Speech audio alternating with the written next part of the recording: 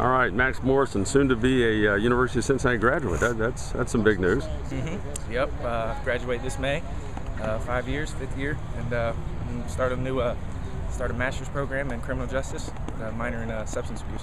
Does it seem like it's been that long, or has it gone quick? No, it's gone by. I think it went by actually faster than high school did. This is my 5th year going into this, and it seemed like just yesterday. I mean, we all got here. We were living in the dorm rooms and being freshmen, and now we just finished our last spring practice.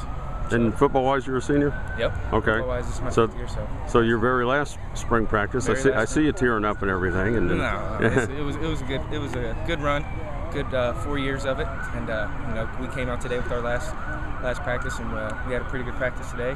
Everybody competed, didn't take anything for granted, left it all out here for the last one. All right, offense, defense, spring game coming up. Those are always interesting, and been a scuffle or two out here. I don't know if you've been involved in it or not. I don't know, but it's always fun, and in the end, you guys tend to walk off together, and it's old news. Yeah. I mean, everything out here is just competitive. Like Coach Grant just told us at the end of practice, when you're out here on the field, the defense is our enemies. We don't like them, they don't like us.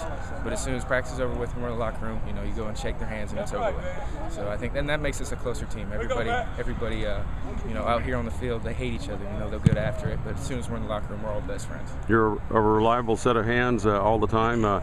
Tell me the crazy stat that I heard about your high school senior. How many catches did you have? My senior year was 142 catches. And you guys didn't run the ball? No, we didn't run the ball at all. I mean, no reverse for Max or anything? Or? No, we didn't need to. We ran bubbles. That was us running the ball. Yeah. If we needed someone to run the ball, we had a pretty good quarterback who could do that. And that was Matty. Yeah, Matty Mock. Matty Mock. All right, you keep in touch with the Mocks, right? Yeah, I keep in touch with Matty from time to time. He's doing good. He's doing his thing out in Missouri, and expect a pretty good season out of him this year. Well, it's no wonder you got good hands. I mean, if you threw the ball on every down, that helps out a lot. Exactly, just repetition.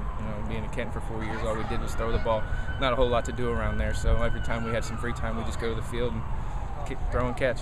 All right, your last question. You're the official Bearcat country music aficionado. The Riverbend calendar's out, there's concerts out, and you frequent those. I don't know if you wear the cowboy hat or if you dress up with the boots or what your deal is, but what shows are on the horizon? Well, I go out in Riverbend as much as I can in the summertime. It's a great time down there. I haven't checked the lineup yet to see who's down there this year, but hopefully there's some Jason Aldean, some Eric Church, stuff like that. Once saw Dave Matthews Band this past summer, and it was pretty neat. It was a good time. Well, that's a non-country one, but he's there every year too. He's pretty good. I like Dave Matthews Band, but big Alan Jackson fan, big George Strait. So, you're classic country. Yep, like old school. Yeah, you and Coach get along then. Absolutely, we get along all right. All right. So.